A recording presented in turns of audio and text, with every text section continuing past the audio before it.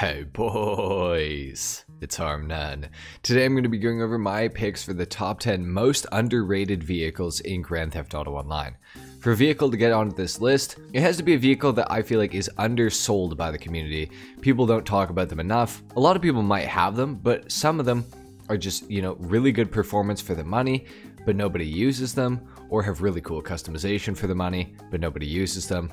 Basically, cars that are very good that don't get enough attention and love in GTA Online. So anyways, let's go ahead and get started with number 10. At number 10, we have the cheapest, if not the cheapest, Imani tech vehicle in the entire game, and this is of course the Bravado Greenwood, coming in at $1,098,000 if you have the trade price unlocked, or up to $1,465,000 if you do not have the trade price unlocked.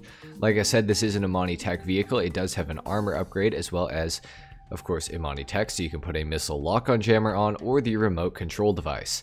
And on top of this, it also has an oil slick proximity mine dropper. It is within the muscle car category and it is a 4-seater, which is another bonus. You can drive around with a few friends in this thing in relative safety. It can take 4 RPGs and 12 homing missiles, which is pretty good. It's got a nice amount of customization, and being that it is one of the cheapest, if not the cheapest Imani tech vehicles in the game, it is really, really good, but you never see anybody driving this thing. So if you're balling on a budget, this is a good one to pick up. It does have some pretty good handling. The acceleration is decent as well. Overall, it is a pretty good muscle car. Definitely one that you should look into. That's it for number 10. On to number 9. At number 9, we have the Maybotsu Penumbra FF for $1,380,000. I'm actually surprised this one is still in the game because I feel like it's kind of one that the community overlooks a lot of the time. It was added with the Los Santos Summer Special DLC in 2020, and it's got all-wheel drive, which is very good for the launch, of course, and it's got some decent acceleration to complement it. Unfortunately, the top speed isn't very high, but the handling is quite good. And the reason that you buy this car is of course because of the customization. It is based off a Mitsubishi Eclipse, the same one that was in the original Fast and Furious, which is pretty cool. I feel like the Fast and Furious crowd definitely knows quite a bit about this car, but I feel like a lot of people also don't even know that this car exists in the first place. Overall, it is actually a very good car, and it is one that I would recommend picking up. It's a personal favorite of mine. Definitely look into this thing if you guys are looking for a nice tuner car to pick up. At number 8, we have the EST Jubilee coming in at $1,237,500 if you do have the trade price, up to $1,650,000. The Jubilee is an Imani tech vehicle, and also on top of that, it's a very underrated SUV. It's actually one of the fastest SUVs in the entire game around a circuit, which is pretty awesome. It's got some great handling for it being as big and tall as it is, and the customization options aren't too bad, but really you're buying this thing for the overall look of it to begin with, as well as the performance. It's got a lot of speed, the acceleration's phenomenal. It is of course all-wheel drive, so you get a great launch with it as well, and the Imani tech is just an added bonus. However, this is a first generation Imani tech car, so of course it does have bullet resistant windows, and it also has an optional front mounted machine gun that you can add onto it that does do a pretty decent amount of damage. And being that this thing is raised up quite high, the machine guns are perfectly at head level in most vehicles that you will be targeting, like civilian cars or cars that players are going to be driving. It can also take 4 RPGs or 12 homing missiles, and of course it does have an oil slick proximity mine dropper. So overall, the Jubilee is pretty phenomenal. Definitely a good car for the price. Not that much more expensive than the Greenwood in all honesty, and it is quite a lot better than the Greenwood, but I feel like both are very underrated. That's it for the Jubilee. On to number 7. At number 7, we have the Ubermacht Cypher. Now, I've talked about the Ubermacht Cypher at length, especially recently. I feel like this car is so underappreciated by the community outside of like the BMW fans. It goes for $1,162,000 if you have the trade price, but if you don't have the trade price, it's going to run you $1,550,000. It was released with the Tuners DLC, so you already know that that means it has a lot of customization, and it's definitely one of the most realistic looking cars in the entire game. It's based on the BMW M2, and honestly, it looks so similar to it that it's like, you'd almost think that they'd get sued for copyright infringement off of this one. It's got so much customization, and it also is able to be raced in not only sports class races, but also it doubles as a tuner vehicle, so it can be used in the tuners class races. And it's actually got some pretty good performance. I've won a lot of races with the Ubermacht Cypher in the tuners category.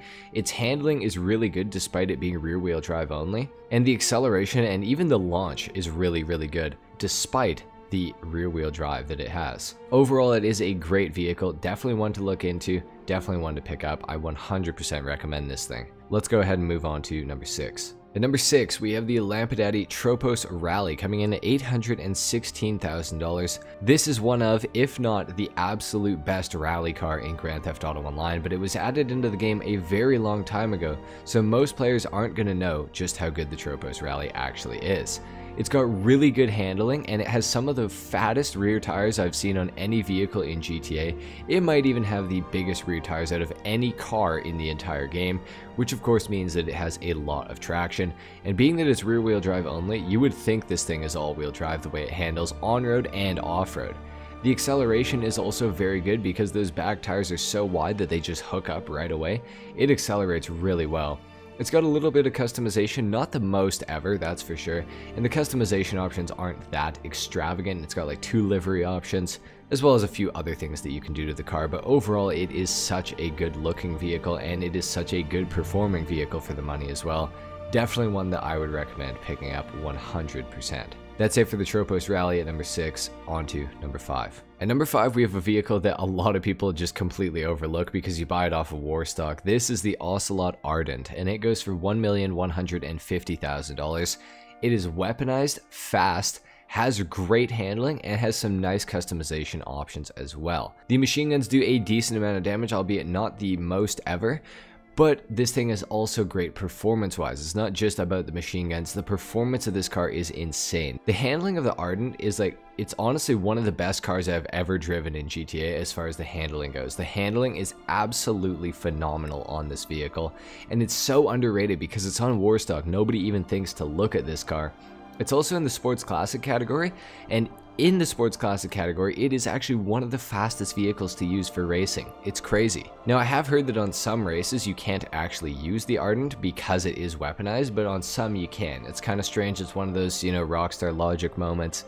Very strange, but regardless, this car is insanely good, guys. I really recommend picking this thing up, taking a look at it. If it's ever in, you know, the test drive at the car meet, you should 100% test drive it, see for yourself, and then maybe purchase it if you want to. Phenomenal car. Definitely look into this one. At number 4, we have the Ubermacht Sentinel Classic wide body, which is going to run you $630 grand initially, and then another $700,000 for the Benny's conversion. It's got so many customizations before you even make it into the Benny's conversion, but once you do that, of course, Benny's, you guys know how Benny's works. There are tons of things that you can do to this car. It looks so much better. All the livery options are absolutely phenomenal. The performance of the vehicle too is another underrated feature of it. It's actually one of the better drift cars in GTA in my opinion. You can slide this thing super easily. It's got good acceleration, looks phenomenal. The handling is pretty decent, albeit it is a little bit loose and rough around the edges, but for the most part, I think this vehicle is absolutely awesome. Definitely one that I would recommend looking into, and I feel like this one is just completely forgotten about by most of the community because it came out at just an odd time. It came out actually last summer with the release of the Criminal Enterprises DLC, but it was drip fed for a few months, and then finally it came into the game. But by that time, a lot of people weren't even playing GTA. Honestly though, such a good car. Definitely look into this one, guys. That's it for number 4. On to number 3. At number 3, we have the Dubachi Wagner coming in at $1,535,000. This is one of, if not the best performing budget supercar in all of Grand Theft Auto Online. It's easily a top 10 fastest supercar for circuit racing, at least on last gen consoles and PC, but even now on the new gen consoles, it is probably, if not within the top 10, just outside of the top 10. It's an all-around great car. It has phenomenal handling, a ton of downforce, a pretty high top speed of 126 miles an hour, which complements the vehicle extremely well. And the acceleration is decent. Off the line, it's decent. It's got some nice customization. It is a pretty good looking and unique looking car. It's based heavily off of the Aston Martin Valkyrie in real life, which is a very neat car as well. But unfortunately, because this thing was released so long ago, it's unknown by most of the community, which obviously is very unfortunate. But now that you guys have seen it in this video, I hope Wagner sales go up because this thing is honestly phenomenal. Definitely look into this, guys. Great vehicle. At number 2, we have the Gauntlet Classic for $615,000. The Gauntlet Classic itself has a ton of great customization, and you can actually upgrade it into the Gauntlet Classic Custom at Benny's for an additional $815,000, which gives it even further customization as well as the sort of overall look of a Charger Daytona, which is very, very cool. The performance of the vehicle, whether it's the Gauntlet Classic Custom or the regular Gauntlet Classic, is very good, and for a muscle car it actually handles quite well, which is very refreshing, so that is just an added bonus to the vehicle. Overall, Gauntlet Classic, definitely a vehicle that you should look into for sure. For some quick honorable mentions on this list, all of these vehicles were removed from the game, but if they ever come up for sale, you should pick them up. The first of which is the Ocelot Locust for $1.6 million. Phenomenal car, one of the best handling vehicles in all of Grand Theft Auto Online. Another honorable mention being the Ubermacht SC1, another $1.6 million car. Got some great customization, actually very good performance, sounds phenomenal. Overall, very decent car. And of course, the Lampadaddy Tagon for $2.3 million with tons of customization, a very unique looking vehicle. Definitely one to look out for if it ever comes back into the game through the LS car meet or through your auto shop or anything like that. But of course, at number 1, the most underrated car in all of Grand Theft Auto Online, I think nowadays, is the Obey 10F widebody. It's going to cost you $1,675,000 plus an additional $575,000 for the widebody kit, which makes the car a lot better. It actually takes the Obey 10F from being a high top 10s fastest sports car in Grand Theft Auto Online to a low top 10s fastest sports car in online, because the 10F with the widebody turns the car from rear wheel drive into an all-wheel drive vehicle, which is how it should have been from the start in my opinion. Obviously, it also makes the car wide body and makes it so it's customizable in Benny's to make tons and tons of adjustments to the car. One of the coolest things you can do to this thing, I think, is smoking the headlights, which is not a very common option that we get in GTA. The customization's great, the performance of the vehicle is phenomenal.